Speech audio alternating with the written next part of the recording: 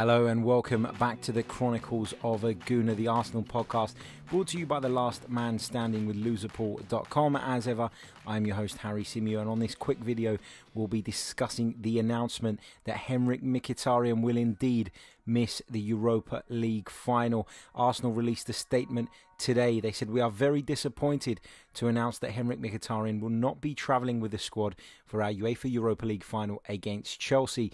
We have thoroughly explored all the options for Mickey to be part of the squad, but after discussing this with Mickey and his family, we've collectively agreed he will not be in our travelling party. We have written to UEFA expressing our deep concerns about this situation. Mickey has been a key player in our run to the final, so this is a big loss for us from a team perspective. We're also very sad that a player will miss out on a major European final in circumstances such as these, as it is something that comes along very rarely in a footballer's career. Mkhitaryan will continue to be part of our preparations until we depart for Baku at the weekend." Really, really disappointing news. And UEFA, of course, as they always do, very quick to respond. And this is what they had to say.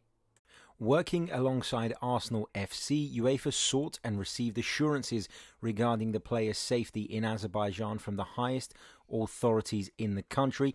As a result of these guarantees, a comprehensive security plan was developed and given to the club.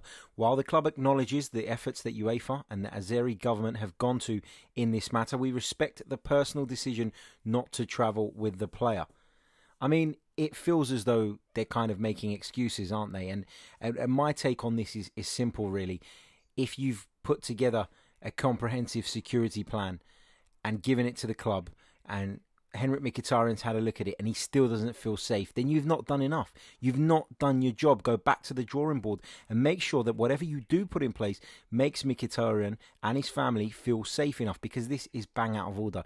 I've said this on previous shows. This is 2019, and to have this situation where a professional footballer at the very highest level of the game cannot travel to a showpiece final, having worked so hard to get there because of where he's from.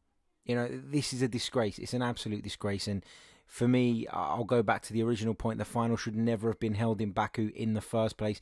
I know these things are decided well in advance, but the fact is we knew about this issue, didn't we, when Mkhitaryan didn't go to the Qarabag game earlier on in the season. So we know there's a problem there. And in my opinion, in the interim between that game against Qarabag and this final, not enough has been done. I don't care if there's a comprehensive security plan in place. It's obviously not enough to make Mkhitaryan feel comfortable, and I totally understand his decision. No footballer would want to miss this kind of game. So that gives you an indication of how serious this issue is. Now, there have been lots of polls floating around Twitter this afternoon asking Arsenal fans whether they feel they'd be happy to see their club boycott this final. And whilst I totally get where you're coming from, and I've said it a couple of times as well out of anger, it wouldn't really do us any favours, would it? We're in a situation where we need to get back in the Champions League because of the financial reward and because of the status that it gives you in the modern game. And for that reason, we need this final. We need to win this final. And so to suggest that Arsenal should pull out is not really putting the interests of the club at first, because would another club pull out? I don't think so. But I totally get where those people are coming from at the same time. We're talking about a country who won't allow people of a certain nationality in. We're talking about a country with very poor transport links. And, you know, on top of that, our fans are being told, those who have tickets, that they need to collect them from a hotel in Baku. I mean, that is ridiculous. I mean, just give them the tickets. I know for a fact that Spurs have been handing out their tickets at White Hart Lane today for the Champions League final. Why not do something similar? Why do fans have to go around Baku, which is already difficult enough to get to, looking for a hotel in order to pick up the tickets that they've already paid for? I think it's an absolute joke.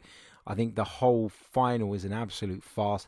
But like I said, going back to the boycotting point, it isn't going to happen.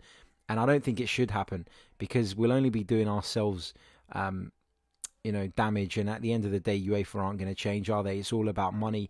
And I think there are other ways of making a stand against them. And I think the big clubs need to get together and do something. The Barcelonas, the Real Madrids, the Bayern Munichs, because without those clubs, these UEFA competitions are nothing. They don't have the appeal that they have now without the likes of Real Madrid, Juventus, Arsenal, Manchester United, Liverpool. These clubs are what make UEFA competition. UEFA doesn't make them.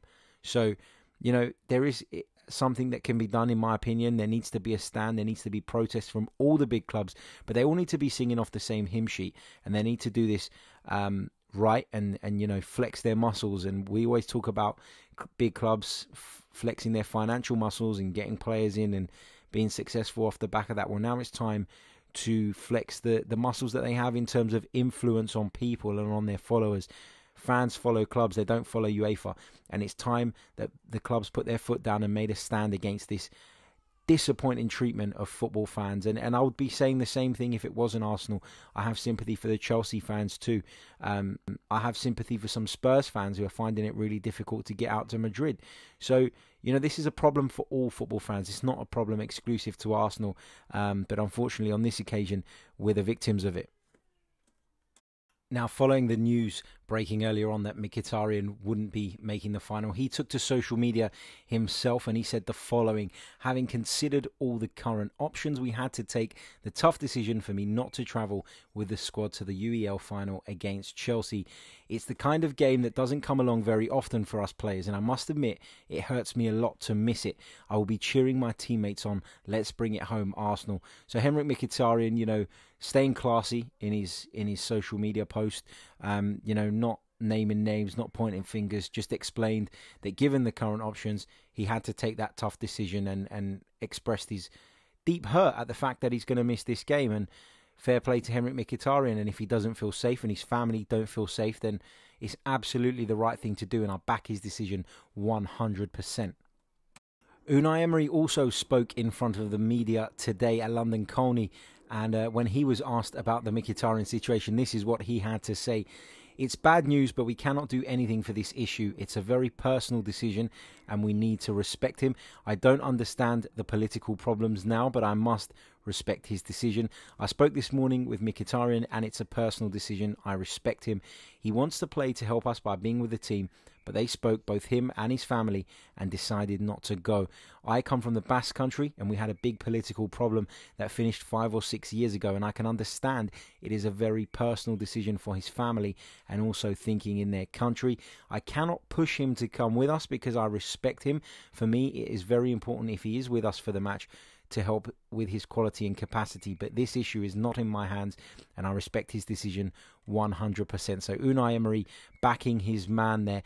He also spoke to the media about various other issues, and one of the other issues raised was the fact that not many Arsenal fans will be there.